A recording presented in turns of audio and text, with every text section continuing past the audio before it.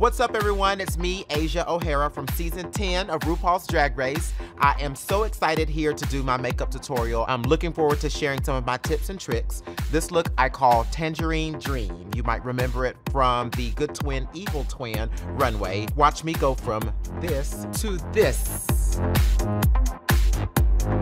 I like to wear a little wig cap. I don't know, makes me feel like I'm holding all my hair back. I like to prep my skin with just a little bit of something for oil control, and it just helps balance out my skin all over my face and just kind of helps with a smooth slate for everything, so I don't have, you know, oily bits and dry bits and things of that nature. And then I go on top of that with a pore filler and some moisture in it, to kind of add the moisture back into my skin and just get a nice, smooth palette. Of course, I'm going to block my brows with just a regular glue stick. I start, of course, in the center. And I do several layers, so I do that, and I'm going to blow dry. It's important to do it on a cool setting and not talk while you're blow drying. So I'm just gonna do like maybe 2 more layers of that, just depending on what you feel like you need. I have covered my brows. What I do is I just lightly dust over them with just a tiny little bit of powder, just to make sure that it's set. As you can tell, I already have my contacts in. I like to put my contacts in before I start my makeup to give my eyes time to rest. I'm just going to hydrate my lips because my lips get dry for some reason when I'm doing my face. Now, we are going to go ahead and move on to our foundation. I just use a regular full coverage stick foundation. What I do is I take my dark foundation and I go on my jawline, most of my neck, across my top lip, and around the perimeter of my face. I like this type of brush for foundation. I do wash mine, but I'm not gonna lie, I like when it is just full of foundation because it makes the blending and smoothing process so much easier. So now I'm gonna take my lighter foundation, same type of foundation, just a different color. First, over my brows, in the same direction that I did my glue stick. And then I do my forehead, my nose, my cheeks, and basically everywhere where I didn't put the dark foundation. I now will take just a regular beauty blender. My nose is the only place, because I want to get in the crevices of my nose, is the only place I actually kind of rub. Everywhere else, I just blot. I start to bring it down and blend it into my darker foundation. And then I'll do the same thing going around the perimeter of my forehead.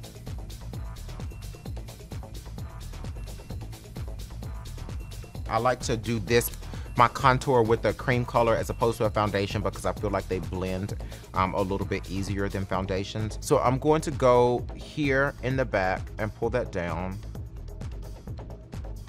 I don't like to put too much dark color too far in because I don't like for my face to look chopped, and I want to be able to kind of blend it back into the darkness. And I'm starting kind of in the center of my ear and coming down into the natural kind of hollow of my face.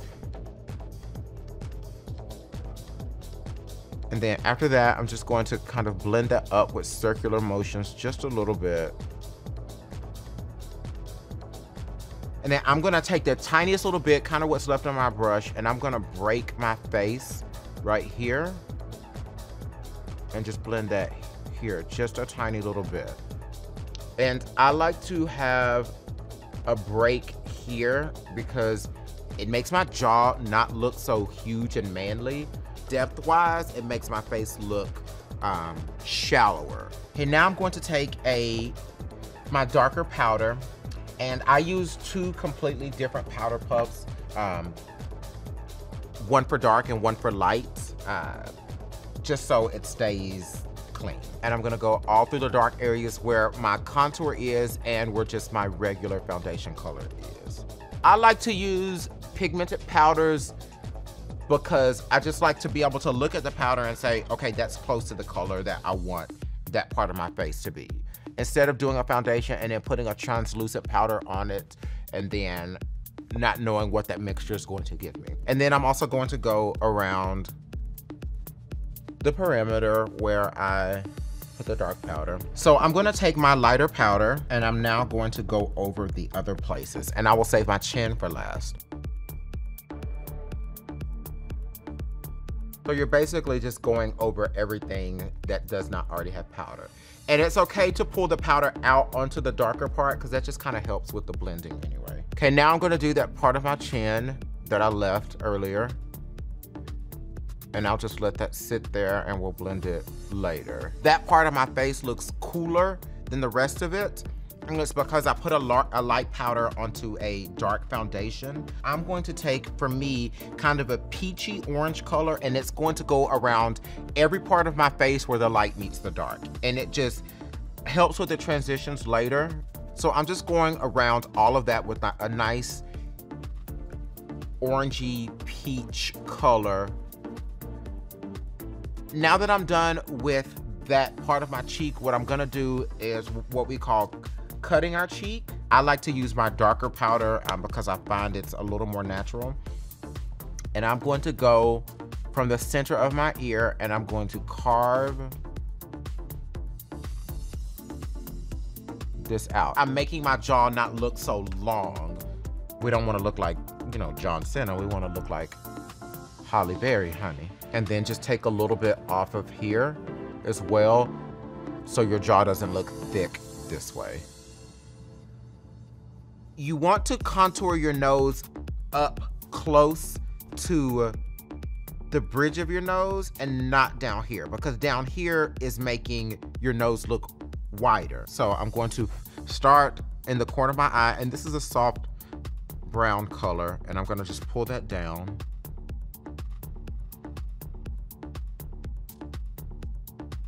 To here. I'll blend it right into where my actual natural brow bone is. I'm going to take a nude colored pencil and I'm going to go down the bridge of my nose.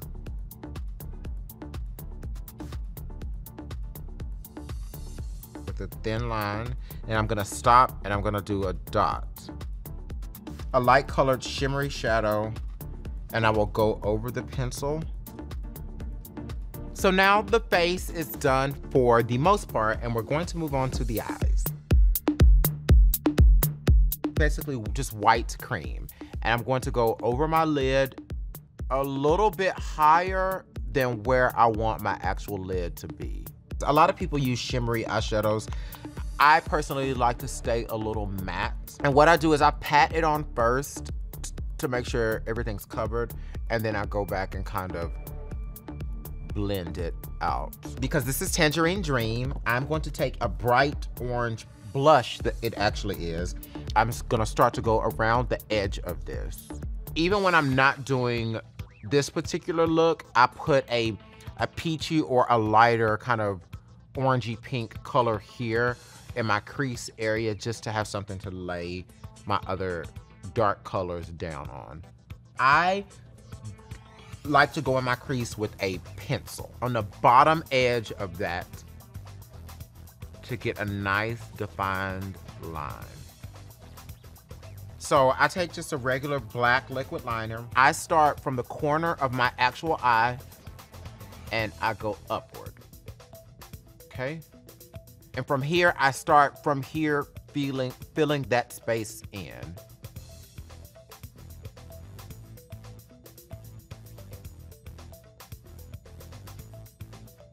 So keep your eye kind of squinted and closed. And you're gonna just fill all of that in. And as we get to the center of the eye, or the corner of the eye, it comes to a very nice finished line.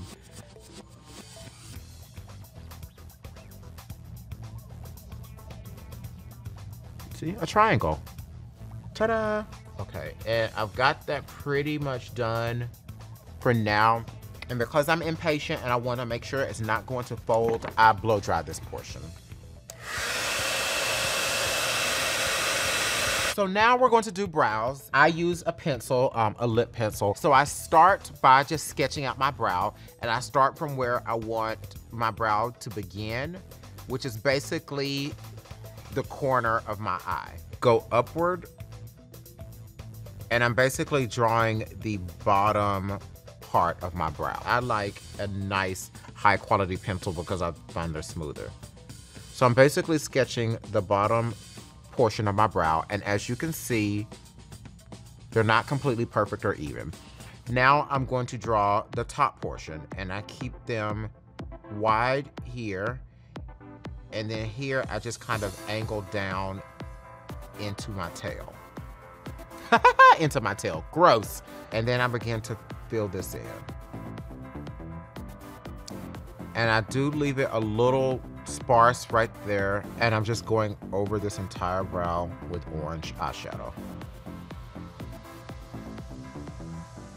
And this sets the pencil, and it also just gives you an opportunity to get the color closer to what you want. So you can always correct and fix and adjust your brows with the negative space around them. So I am going to take the same white cream that I put on my lid, and I'm going to carve underneath my brow to give that a clean line and to make sure the shape is right. I'm going to set that with a white shadow. And I kind of pop that in there first and then blend it out. And I'm gonna use the peach color that I used at the very beginning on my cheeks, our base color, and I'm just going to ever so slightly kind of blend these corners here out. We're gonna use that same pencil to highlight the top of our brow. And this is another time where you can adjust the shape of your brow. And I'm gonna just kind of flick into the beginnings of my brow. This is where I do my actual highlight. I'm going to buff right in the center of that. Just a little bit, and up and out. And this is a pressed highlight powder, just a pressed golden highlight powder that I like to use. Set that onto my cheek area. After I've done my eyes, I kind of want to start to see exactly how highlighted or contoured I need to be. So I'm gonna take that peachy color again, lightly go underneath my brow highlight. I'm gonna take a white pencil and do the inside corners of my eye. Because I want my eye to look a little open. So I'm gonna go just about here to where the iris of my eye begins with a black pencil. So I'm gonna actually start just before the white line stops and do the bottom of my eye, and I'm doing my waterline and underneath my eye. I'm gonna take our trusty liquid liner, and I'm just going to make sure that this line is nice and slick.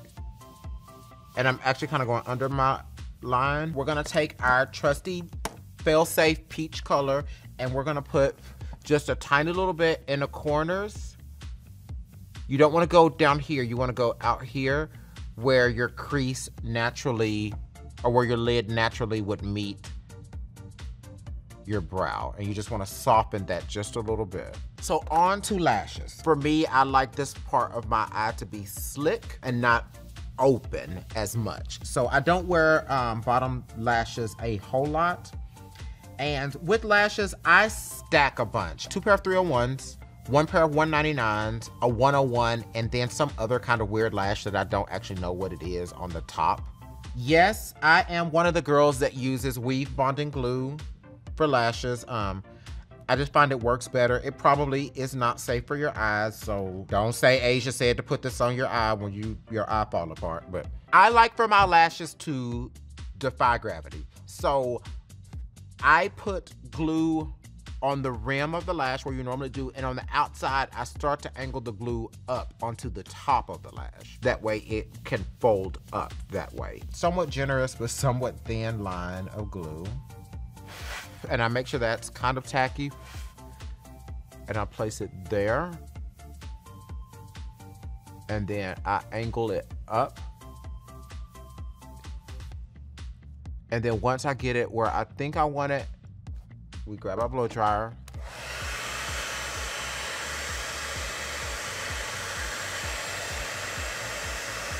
A lot of people, think that you have to put your lash on your actual eye. Honey, no, it's drag. So it's nowhere near my eye except for right here in the center.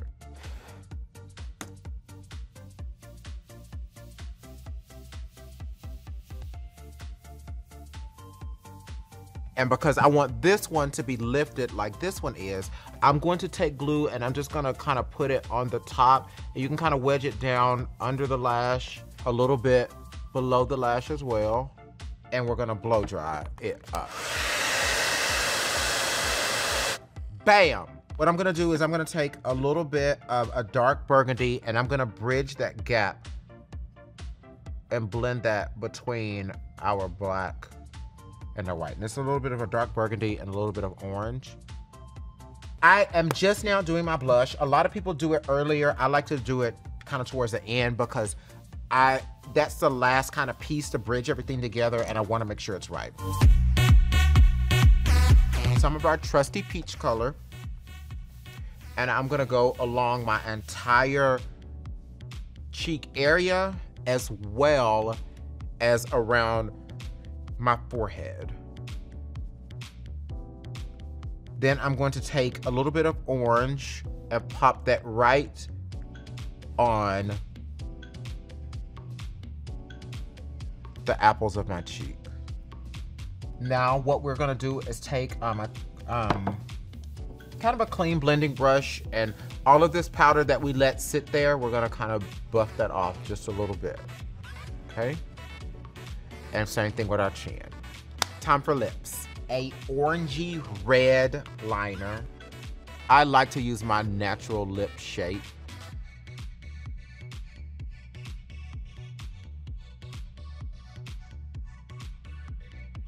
Now I'm gonna take an actual orange pencil and fill some of my lip space in.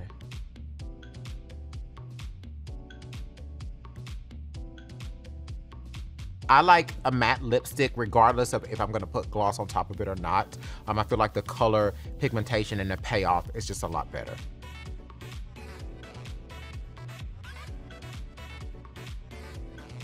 If it's color that you want, I definitely recommend sticking with matte. If you want that glossy, dreamy look, go ahead and pop gloss, but you see you will lose a little bit of the color payoff.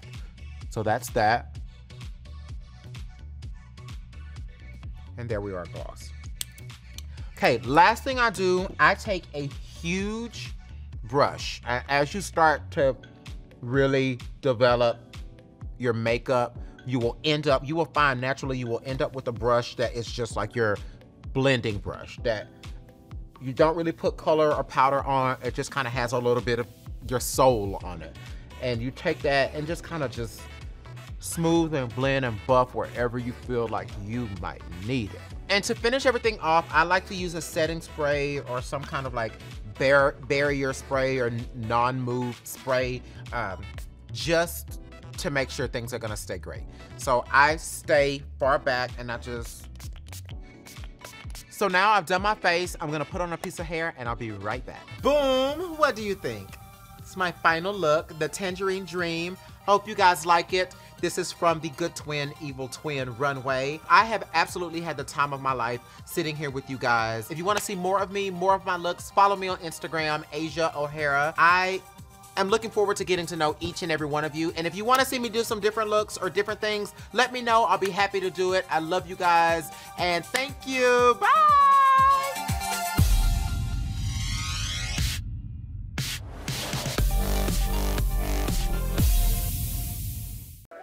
Hey, squirrel friend!